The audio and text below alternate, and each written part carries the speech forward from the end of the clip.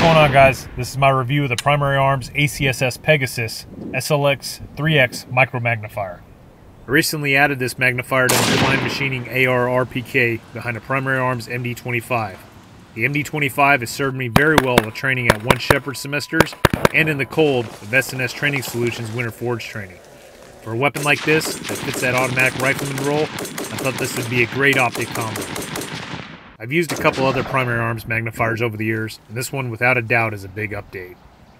As you guys can see, with this new magnifier they've cut down the profile as well as reduced the weight of the magnifier without sacrificing any performance.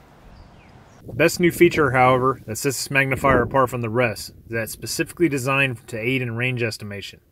But we'll get to more about that in a bit. The magnifier features an adjustable rear diopter that you can set to your specific eye, because not everybody's going to be the same. This is a critical first step that you can accomplish by looking at a featureless light background, like a clear blue sky or a blank wall. Then adjust the ring until your reticle is crisp and clear. Additionally, the magnifier has an elevation and windage adjustment screw to adjust the reticle inside of it to make sure that everything is centered. The magnifier has a removable mounting system that interfaces with a 2-screw magnifier mount. This particular mount that I have on is a Primary SLX flip-to-side 2-bolt magnifier mount. This mount enables a shooter to flip the magnifier off to the side so that it does not interfere with your 1-power optic, which is ideal for close range engagements. To do this, you simply depress the button in the front and flip the magnifier over. When it's time for engagements at much further distances, you simply depress the button in the front and rotate it back into place, turning your 1-power to a 3-power magnified optic. Now, unfortunately, the mount doesn't come with the magnifier. Primary Arms usually gives you an option for adding a mount at a discounted price when you buy them together. Now let's talk about some of the ranging features in this magnifier. At the bottom of this magnifier is the ACSS Pegasus Reticle to assist you with some range estimation. First, you can range estimate a standing target by placing their feet on the bottom line and seeing which line their head corresponds with. This works under the principle that the average adult male is approximately 5 feet 10 inches tall, so the Pegasus Reticle is calibrated for that height. In this example, our target is approximately 200 yards away. In this example, they are approximately 500 yards away. Next, the Pegasus gives you the ability to estimate range by a target's shoulder-to-shoulder width.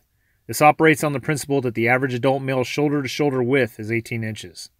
To utilize this feature, you would simply place your horizontal hash marks on the target's torso. The hash marks that fits the target's shoulder-to-shoulder width is your estimated distance to target. In this example, your target is approximately 300 yards away. In this example, they are approximately 600 yards away.